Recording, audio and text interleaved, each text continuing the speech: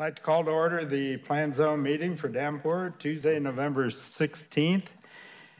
I want to thank everybody for their attendance tonight. We will start off with our regular meeting. We do not have a public hearing. Roll call, Commissioner Tallman. Thank you, Mr. Chairman. Schneider? Here. Lammers? Present. Johnson's excused. Tallman here. Ingram? Present. Hepner? Here. Bransgard? Here. Reinhardt? Here. Manus? Here. Garrington's excused, and Stelk. I'm here. We have a quorum, Mr. Chairman. Thank you, Commissioner Tallman. Report of City Council activity. Laura? So tonight, the Speedway final plat is on consent. That one will be expected to pass. And then the zoning text changes and rezoning associated with City Center around the mall, that will have its second consideration is on consent at the City Council. I'm sorry, I'm a week behind. It was approved last Wednesday for its second consideration. So we're going into its third consideration and anticipated approval on November 23rd for both the City Center and the zoning text changes. Thank you, Laura. Secretary's report. Move the report. The Secretary's report has been moved and seconded as printed. All those in favor signify by aye. Aye. Opposed? Hearing none, it will stay as printed. Comp plan, Laura, anything? So we had a landowner come in like 2 weeks ago to talk to us about some land that is on the urban fringe that we are discussing what to do with that land. So there will likely here pretty soon be an item related to that coming before you. Thank you. That being said, we will go down to zoning activity. I see nothing. Subdivision activity. We have 4 items tonight. Commissioner Tallman. Thank you again, Mr. Chairman. First case is P21-06, request of C&L Plaza for a preliminary plat of Prairie Point Second Edition for a 45-lot subdivision on 19.26 acres, located north of East 58th Street and east of Eastern Avenue. Staff recommends the Planning and Zoning Commission forward P21-06 to the City Council with a recommendation for approval subject to the following findings and 5 listed conditions. I so move. Case number P21-06 has been moved and seconded for discussion. Laura? Matt? So on the screen before you could see the subject property, just over 19 acres of land highlighted in yellow. It's to the east of Eastern Avenue, so across from Prairie Heights Park and Eastern Avenue Library. And to the east of the site is a city-owned detention pond, which is already existing today and has been sized accordingly to accommodate this development. The land is zoned R3, which is consistent with the adjacent residential neighborhoods to the north, south, and east. And then it is shown as residential general on our future land use map, which is also consistent with the surrounding area. So before you, we have the proposed preliminary plat. There are 2 forms of access to this site, one being off of Eastern Avenue, and then the other to the south. Indigo Avenue currently stubs out to the undeveloped site, so that will be extended north to meet up with the proposed roadway. And then we have 3 different cul-de-sacs. So stormwater drainage will be sent to the east to that city-owned detention pond. All the proposed lots meet the zoning requirements for lot area and lot width. The street right-of-way is proposed as 27 feet back of curb to back of curb.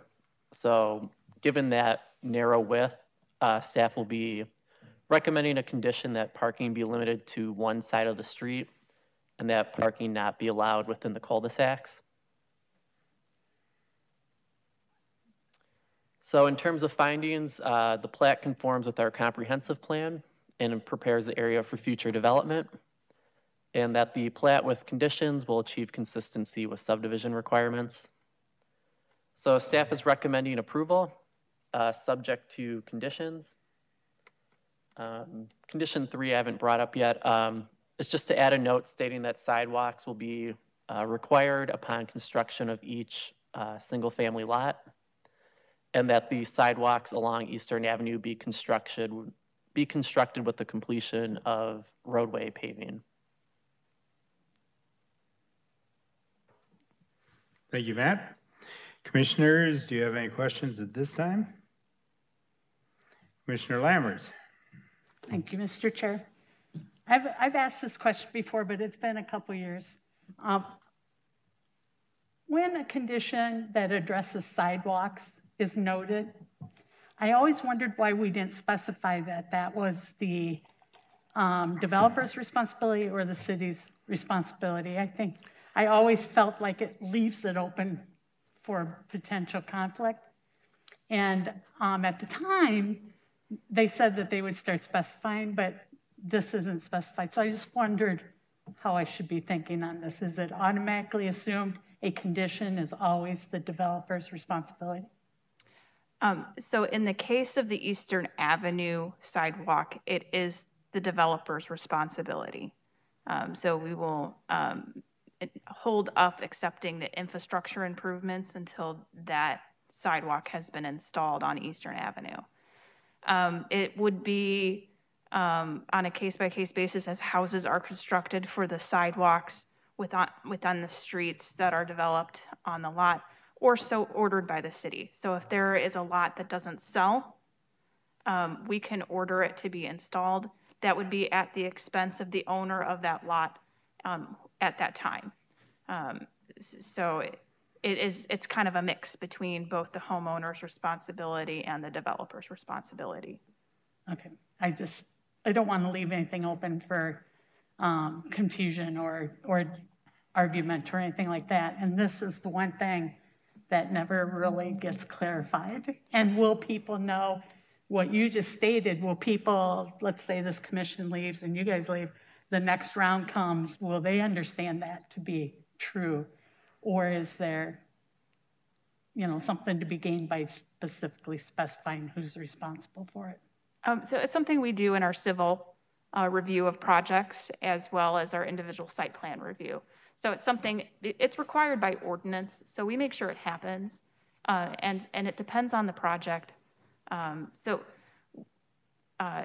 this case, the sidewalks on Eastern will be required from the get-go, and a lot of that is because those lots would be there would be more expense for somebody buying those properties because they have 2 sets of sidewalks that would need to be installed. Right. So that's why when you have a double frontage on a main road, that's our policy moving forward to ensure that those sidewalks get installed. Okay. So it is a combination, but we do ensure that it happens. Okay, thank you. I appreciate it. Thank you, Commissioner Lammers. Commissioner Reinhardt. My question is, how long do we wait in, say, some of these new developments that are going in where it's kind of spotty where homes are and there are vacant lots and there's no sidewalks there and people want to walk the neighborhood or their kids want to play in? How long do we wait before we tell somebody that they have to put in a sidewalk even though it's a vacant lot? I don't have an answer for you, but I can ask the Public Works Department and get back to you on that. Okay, thank you. Thank you, Commissioner Reinhardt. At this time, would the petitioner's representative like to explain your project and take any potential questions from the commission? Mike Richmond with Townsend Engineering. Is there a microphone? No, it's overhead. Oh, okay. You're good. The land surveyor with this project. I don't have much to add besides the summary from Matt, except we are changing the street width to 31 feet back a curb. The 27 feet was an artifact of another preliminary plat that was kind of accepted years back. So we're widening it out. So I think that condition should be taken off at some point about the street parking. And then we're going to revise the size of the cul-de-sacs to meet the new SUDAS requirements as well. So they'll be a little bit bigger also. Commissioners have any questions? Commissioner Tallman. Thank you, Mr. Chairman.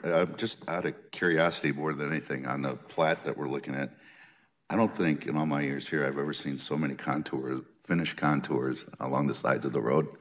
I'm just curious, do all these roads kind of then sit up high and then flow back into the lots, or what would that profile look like? Or did Chris just get a new layer on his software and he wants to show it I off? think it's a software deal. We are finalizing the grading plan, so we pretty much just designed the roadways there, and they'll tie into, we're going to try to tie it into existing grade, but that's just more or less a road profile and not a full developed. Okay, I saw that. I'm like, what the heck is that? How do you build on some of those? But anyway, thanks. Thank you, Commissioner Tallman. Commissioners, any additional questions at this time? Laura, do we need to consider his request on that condition regarding? I would say keep it in for now, and then, so this is just a preliminary Right, plat. that's So right. it'll come back as a final, and then if it's 31 feet back to back at that time, then that condition won't apply. Okay, you took the words right out of my mouth, Perfect. considering On the it's same page. preliminary. Yeah. But that should not change the right-of-way width, correct? So it won't be reflected on the final plat, but it will be on our construction plans. So- Right. Okay, thank you. Any final questions from commissioners? Would anybody in the audience like to step forward and speak? Final call for questions? Seeing none, roll call, please. Commissioner Tallman. Schneider, Yes. Lammers, Yes. Tallman, yes. Hepner, Yes. Bransgarden, Yes. Reinhardt, Yes. Manus, Yes. and Stalk. Yes. Motion carries, Mr. Chairman. Next case is F21-12, request of XL Development LLC for a final plat of West Lake Business Park 5th Edition for an 8-lot subdivision on 11.03 acres located east of Lewis Rich Court. Staff recommends the Plan and Zoning Commission accept the listed findings and forward case F21-12 to the City Council with a recommendation for approval, subject to the listed findings and the listed 7 conditions, and I so move. Case number F21-12 has been moved and seconded for discussion. Matt? Okay, so this is a 11-acre parcel located in the Westlake Industrial Park.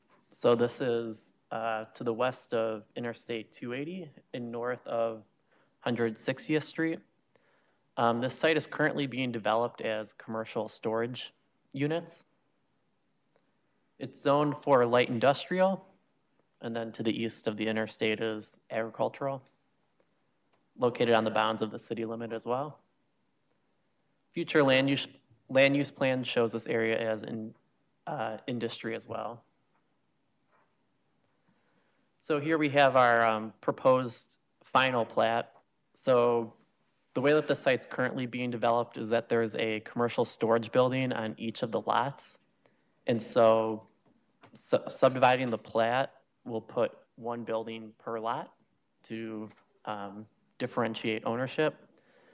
Each lot will be a flag onto Lewis Rich Court, and they will share a common access drive to access the building and the public right-of-way. And then stormwater detention will be managed on outlot 1, which is in the northwest corner of the final plat. So staff is recommending the Plan and Zone Commission accept the listed findings and forward the case to City Council for approval. So again, the findings, the plat conforms with our comprehensive plan and prepares the area for future development. And it also is consistent with our subdivision requirements. So the conditions are fairly standard. Really, we just have a couple of extra ones added on there pertaining to drainage easements and stormwater management, but otherwise they're fairly standard. Matt, is it understood that all these surfaces need to be hard surface? It is, yes. Yeah, I didn't remember reading that necessarily, but So the site plan review has been completed, and it is all hard surface. Thank you. As there are numerous businesses out there where they're not, and I wanted to make sure that this didn't perpetuate. Thanks, I appreciate it, Laura. Commissioners, any questions before I request the petitioner's representative? Seeing none, would you like to step up again, please, Mike? I have nothing to add except just to clarify those flags, we initially were trying to get a city right-of-way in there, and in discussions with the city, they didn't want to accept right-of-way. And then we thought about making it all condo lots, and but due to financing, he thought subdivision was best, so then that's why we have all those flags going to Lewis Ridge Court, and then any access easement through there. So beyond that, I'll take any questions if you have any. Thank you. Commissioners, any questions? I'm seeing none. Would anybody in the audience like to speak on this petition? Final call from anybody? Seeing none. Commissioner Tallman, roll call, please. Thank you, Mr. Chairman. Lammers? Yes. Tallman, yes. Hepner? Yes. Bransgard? Yes. Reinhardt? Yes. Manus? Yes. Stelk? Yes. And Schneider. Yes. Motion carries, Mr. Chairman. Thank you. Next case is F21-13, request of Spear Development on behalf of Windsor Crest Apartments Cooperative for a final plat of Windsor Hills, second edition, for a one-lot subdivision on 6 acres located at 4826 Jersey Ridge Road.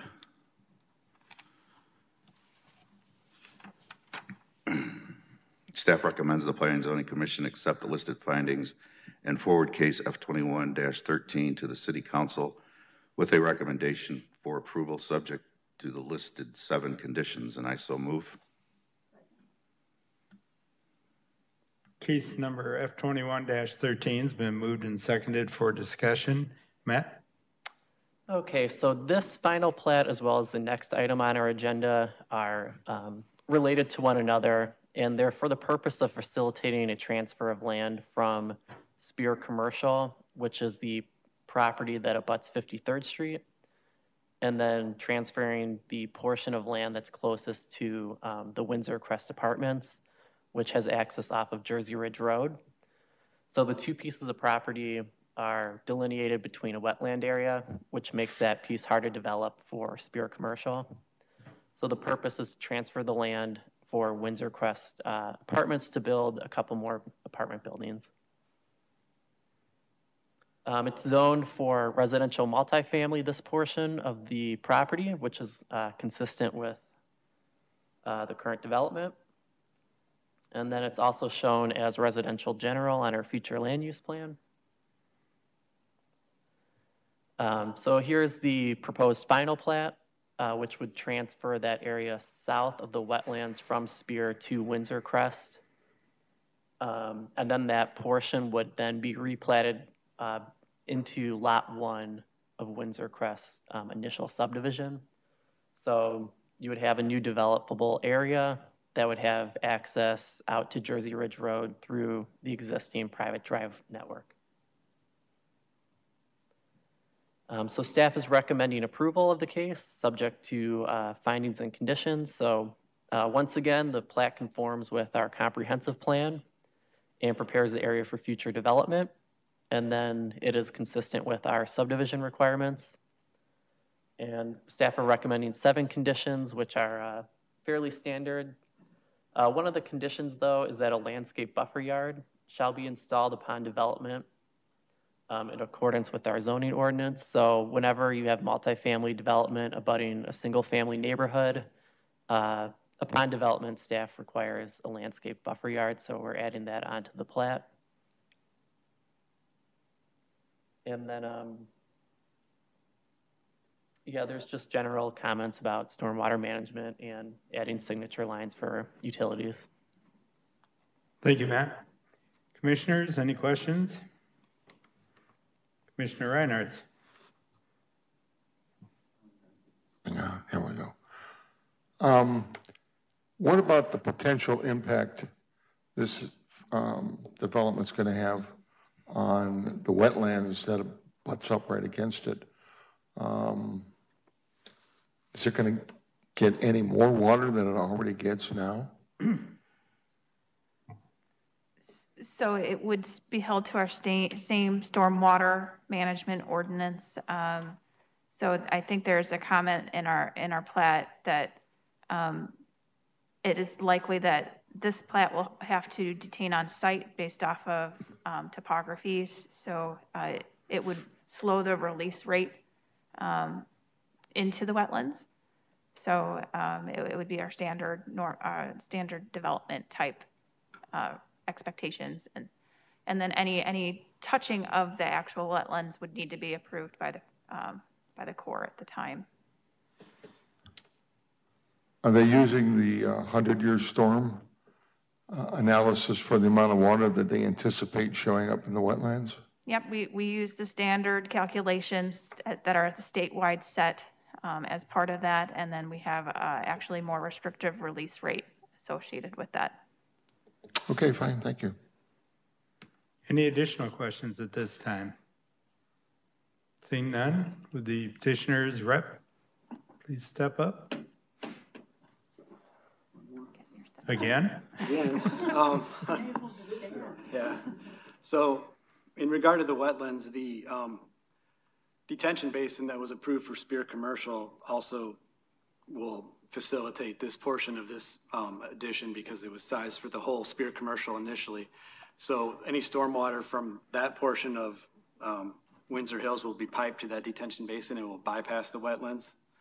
So everything that's run off from any new hard surface will go right into the detention basin, and that's released directly into the creek. So it's not going to be really filtered through those wetlands. So I don't anticipate a major impact, and we have to avoid them with any construction or disturbance. So.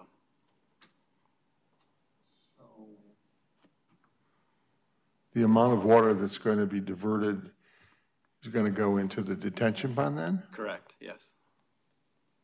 Okay, and you've done the calculation to figure out the detention pond is large enough to handle? Yeah, we already sized it previously for the amount of hard surface anticipated, I think 80% on a commercial development for Spear first. Okay, So, all right, thank you. Any additional comments? I have none. Any questions from the commission? Would anybody in the audience like to step forward? Seeing none, thank you, Mike. Final questions, final call?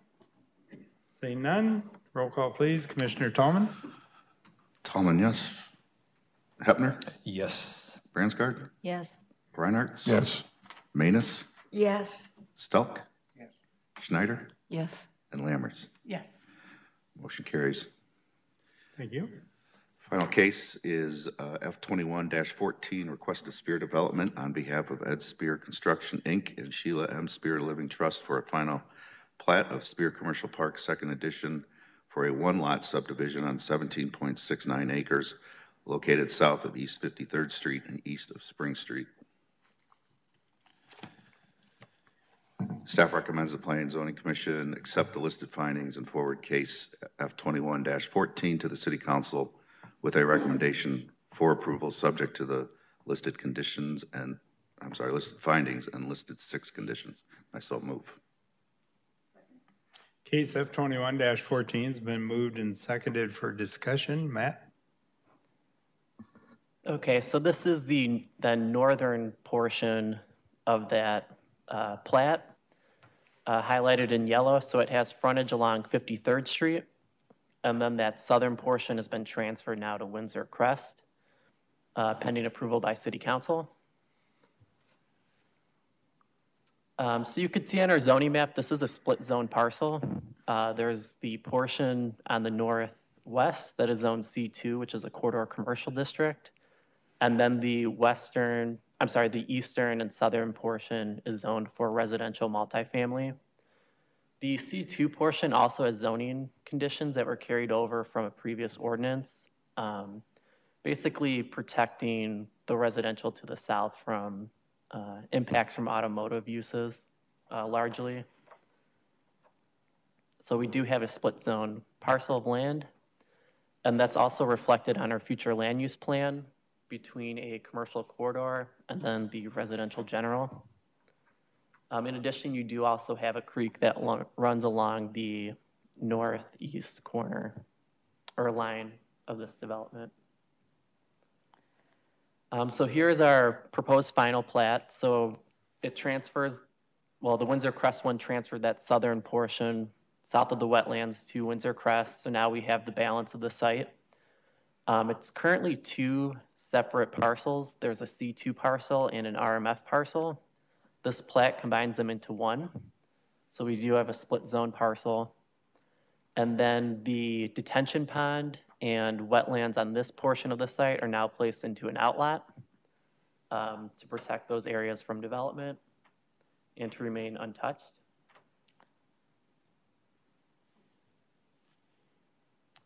So staff is recommending approval of the proposed final plat. Once again, it conforms with our comprehensive plan and prepares the area for future development.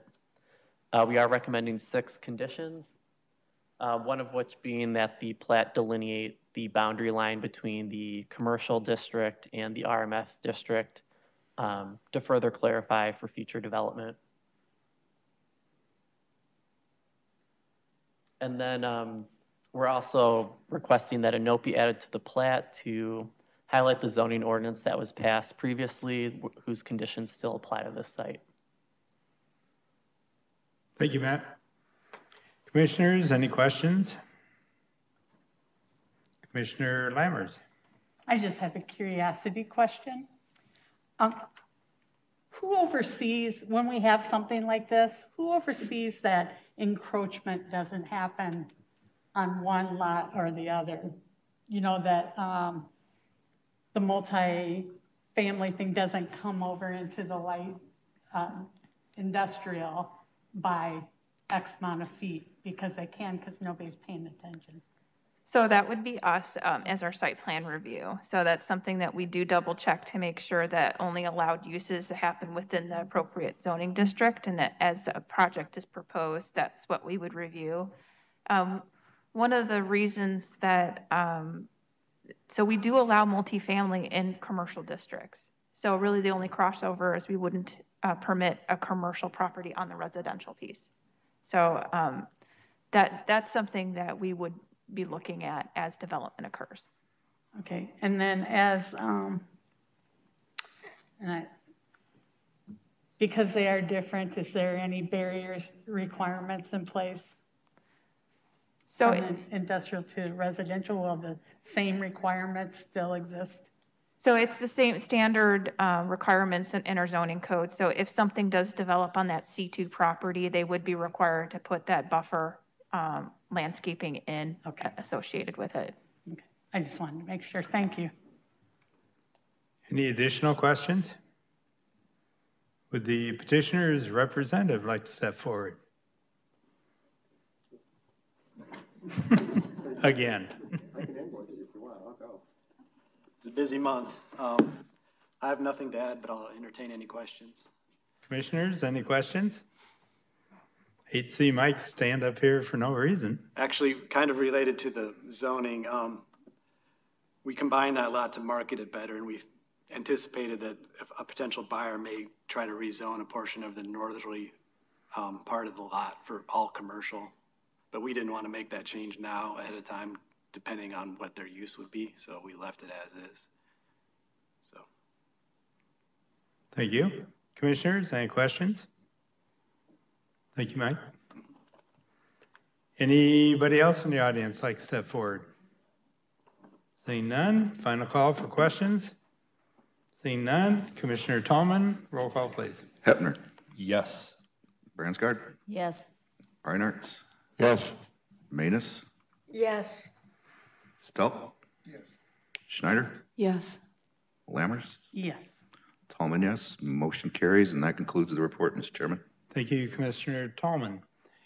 Future business, staff?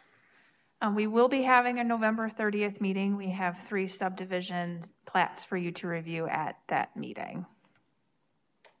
Thank you, Laura. Any additional communications from anybody? Oh, I will also add that we have set our meeting dates for 2022. We will get those out to you as soon as possible. Thank you, Laura. Any other business? Anybody? Seeing none? Move to adjourn. All those in favor of adjournment signify by aye. Aye. Opposed? Hearing none, we are adjourned. Thank you again for your attendance. Thank you.